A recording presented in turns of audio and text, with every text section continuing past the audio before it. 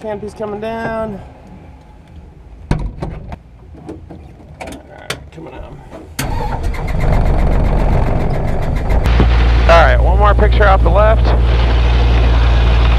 On flight service frequencies. GPS approaches in east, landing departing runways 17. Notice the airmen, runways 35 left and 35 right, PAPI's out of service. Caution for crane, operated approximately 1 mile southwest of the field, 150 feet AGL. Advise on initial contact, give information Romeo. Henderson ground, extra 21 X-ray Tango, single extra westbound with Romeo. We're gonna do most of our stuff out by Red Rock because the weather's better out there. Sounds good. Otherwise, we'll be doing tail slides in the clouds. Anderson Tower, extra 21 X-ray Tango, holding short 17 right, westbound. Extra 21 X-ray Tango, Anderson Tower, right turn out to the west, approved, runway 17 right, cleared for takeoff. 17 right, clear for takeoff, westbound approved, 21 X-ray Tango.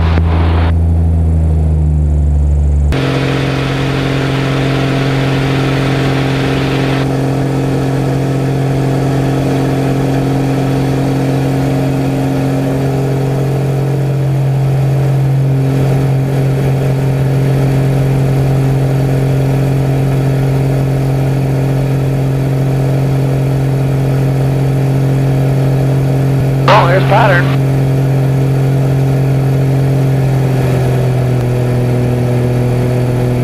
Alright, so we're going to head for the middle of the golf course right here, kind of at your 1 o'clock. And we're going to maintain this 3500, so you can take the airplane. Alright, Michael. Probably get some ridge turbulence as we go. We're going to essentially go right over that little triangle peak in front of us. Funny, your Red Rock's always socked in and the valley's usually clear, so it's kind of weird. Right. So we'll clear this ridge here, and then once we clear that, we're cleared up to 4500.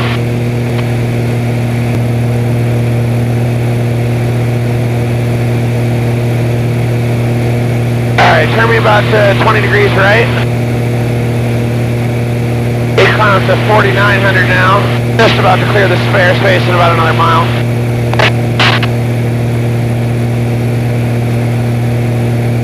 This pipeline underneath our wings here is pretty much the edge, the corner of the 5,000 foot airspace. So,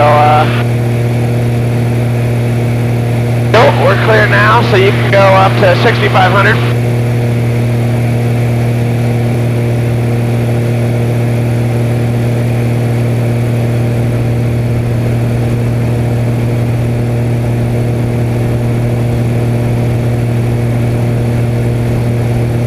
Alright, turn me like 45 left. We're going to kind of work this area over the highway relatively. Roger that.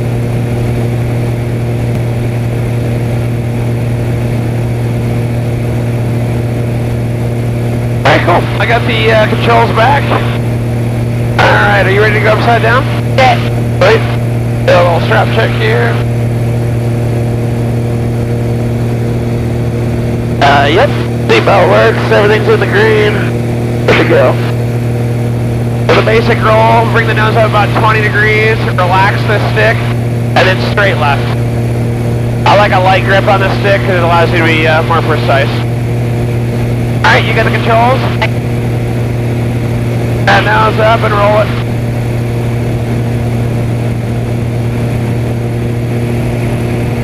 So you're pulling up slightly throughout the roll. So really try and neutralize it before you do it. Go ahead and do one more and then we'll turn. Yeah, much better. Alright, give me like 90 left.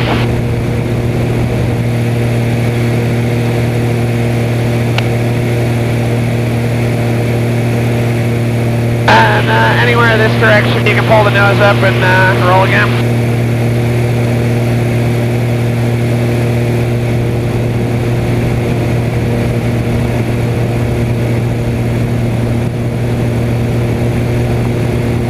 Better. That was neutral pitch on that one, so that was good.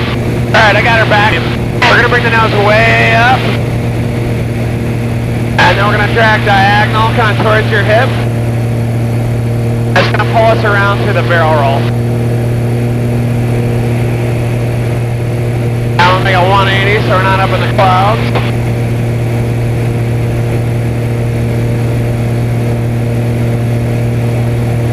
This should be good.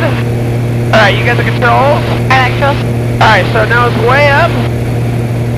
Okay, right now? Yep, you're clear. And then towards your hip. So diagonal with the stick. Alright, so we're just going to bring the nose down a little rudder. Just get a little speed and you can pull back level. That's good. So after we bring the nose up, you need to start dragging the stick diagonal towards your left hip. And that'll make it that barrel roll.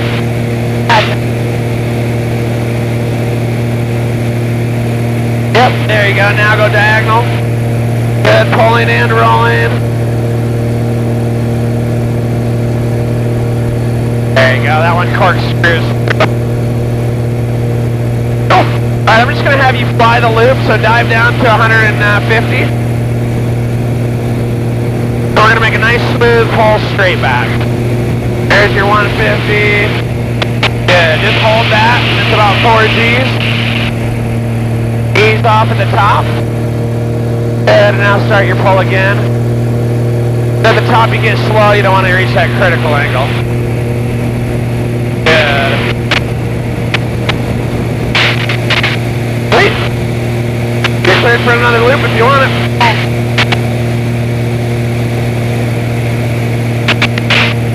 Good. So right here we ease off just a bit. Still pulling slightly. There you go.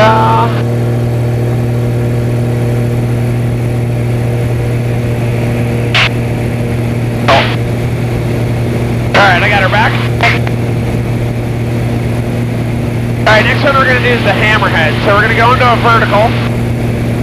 And we'll set the pitch there on the vertical line and then we'll come back down.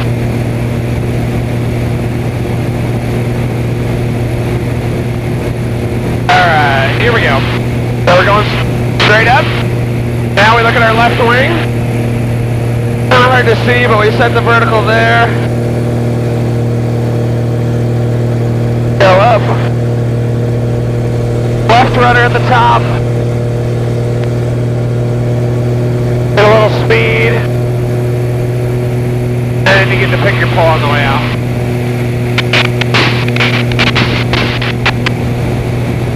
Okay, so you've got the controls. First get your vertical as straight as possible. We'll do a couple. So first one we'll just do a vertical up, and then we'll pivot. Next one we can do the vertical roll. Good. That looks really good. Go forward, just waiting. Alright, left rudder, all the way in, good. And neutral. Good. And coming back out.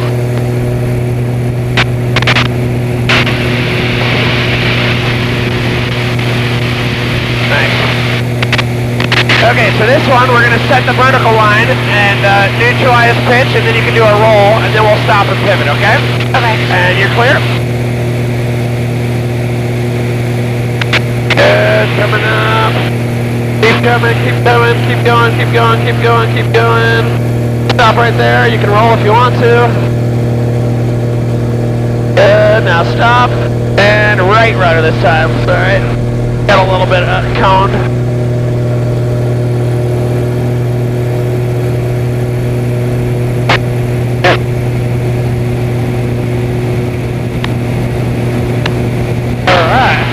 How are we feeling so far? You doing good? Yeah. Alright, cool. I got her back. Alright, we're coming straight up again. Really want to set that vertical. Right there it is.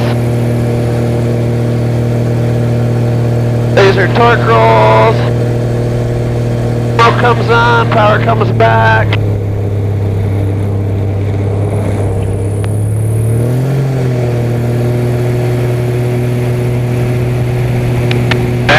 Tail slide. Alright, you got the controls. Give me 1 second.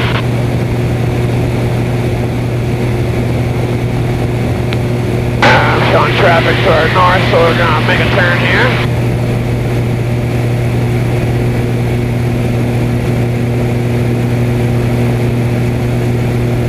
lot of nothing out of this corner. Right. Okay, you have the controls. Straight vertical. Good, keep going, keep going. A little bit more. Stop right there. Roll if you want to. Good, hold it in. Now hold on tight. We're going to start to slide.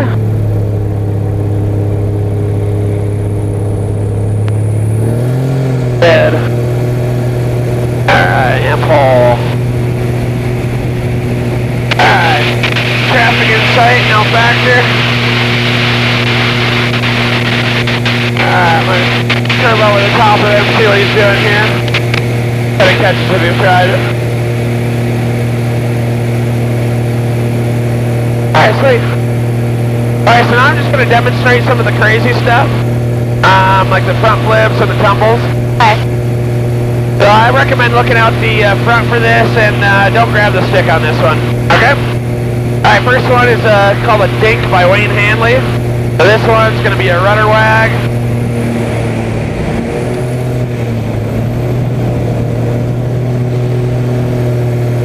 That's a one-turn tumble. And then the Lumshavak.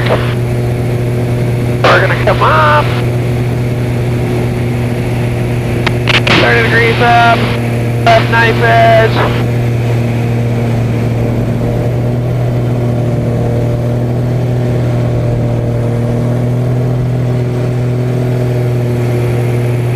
And back upright.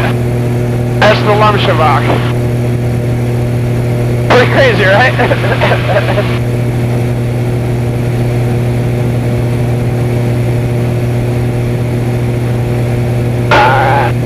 We continue into the valley. We're going to rip around back this way. Alright, still feeling good? Okay, cool. I'm going to show you a couple different kinds of tumbles here. This one's called a shoulder roll. Comes up opposite, and it's a right-to-right entry. A little bit more negative on that.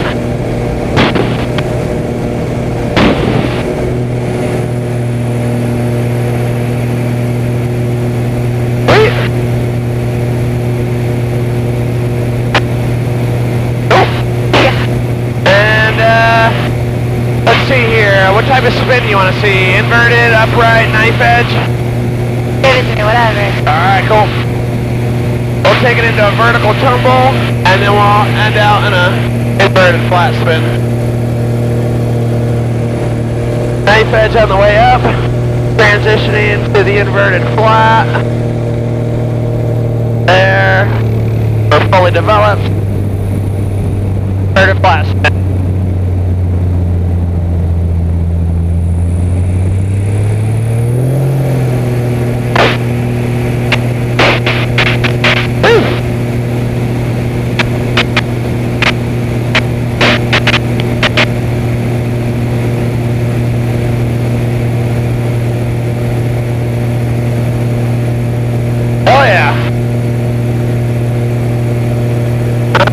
Climb back up, get a little more altitude.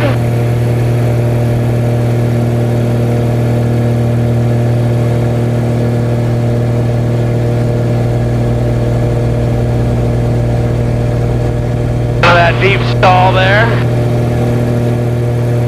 You can just hold it there and it'll fly itself out.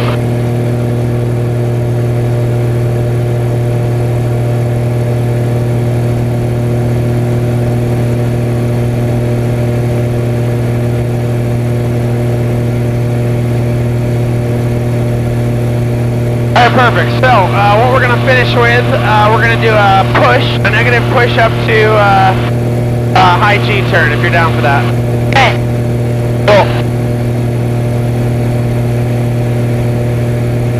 So for the negative G, you'll want to relax, and then for the positive G, you'll want to tense your legs and butt. Okay, here we go. So, relaxing, here comes the push. Oh my god.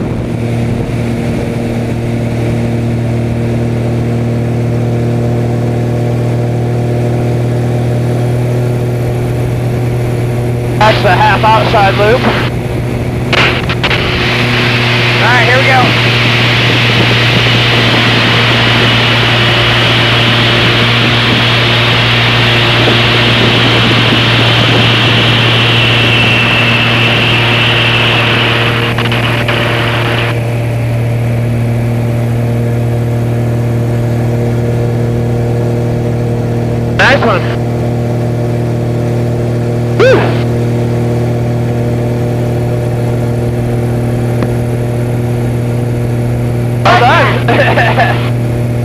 That's a solid 8.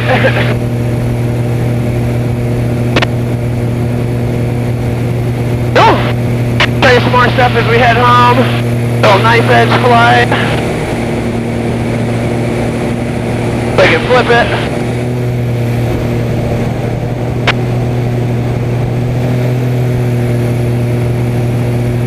Pretty cool, right? Oh my god.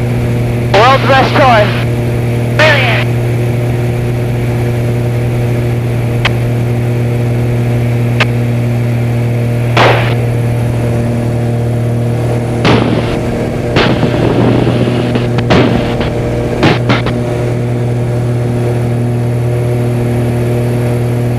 Sweet. Now I'm gonna work us back home. Excellent job. That was fun.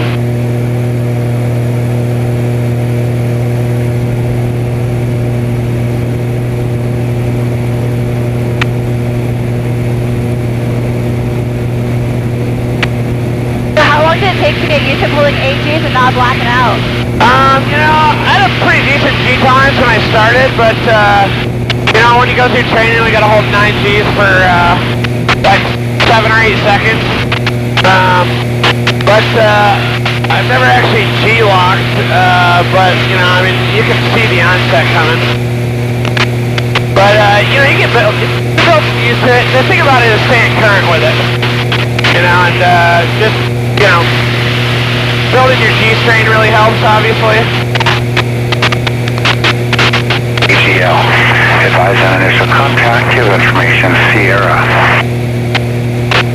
Up through the canyon and over the hill.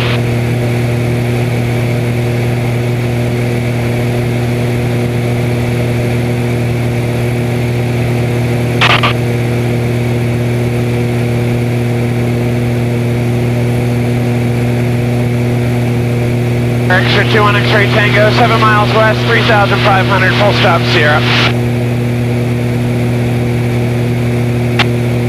X 2 on X-ray Tango Anderson Tower, proceed to a right base for runway 17 right. Runway 17 right, cleared to land. 17 right, clear to land via the right base, 2 on X-ray Tango.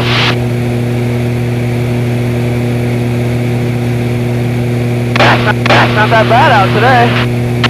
Our normal area is southeast, kind of over the ridge, and it's kind of bullshit over there today, but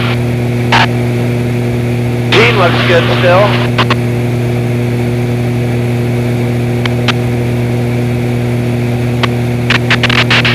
Well, yeah, girl, that was fun. Oh yeah, thanks. Yeah, you're very welcome. Happy birthday. Thank you.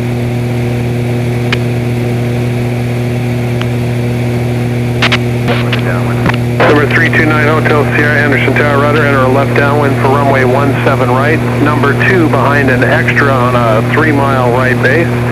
Runway 17 right, cleared to land. Left downwind 17 right, clear to land. Number 2. 1900.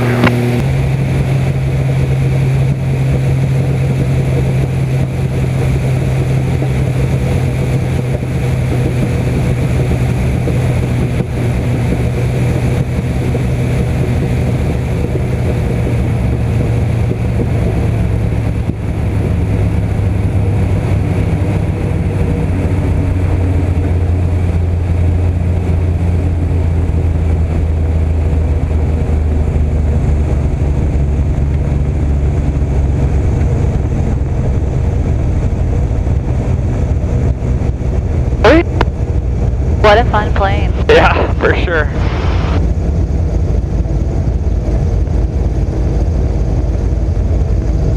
Extra 2 on X-ray Tango, turn right at Delta, contact ground 127.8. Alpha Delta, contact ground, 2 on X-ray Tango.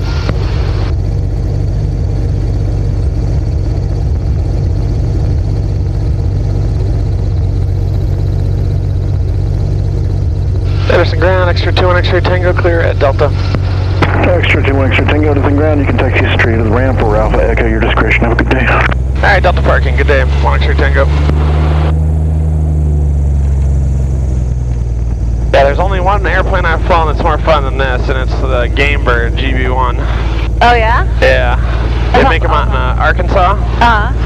And It's essentially the same relative design, but it came from the Extreme Air, and it's 205 knot cruise, but wow. Still unlimited plus or minus 10 Gs. Wow. A little bit lighter. G3X front and back. Thing's a frickin' speed machine. That's awesome. Yeah, I was working with the factory to help train some pilots, and my buddy bought one. Took about 55 hours in them or something. Are they like comparable price to this? Yeah. Just about 425 grand. Yeah. But in terms of the cruise performance, I mean, these cruise about 170, 175 knots. The Game Bird is 205. Wow. Crazy. Like a unlimited aerobatic F1 rocket. It's literally a rocket ship. That's crazy. Yeah.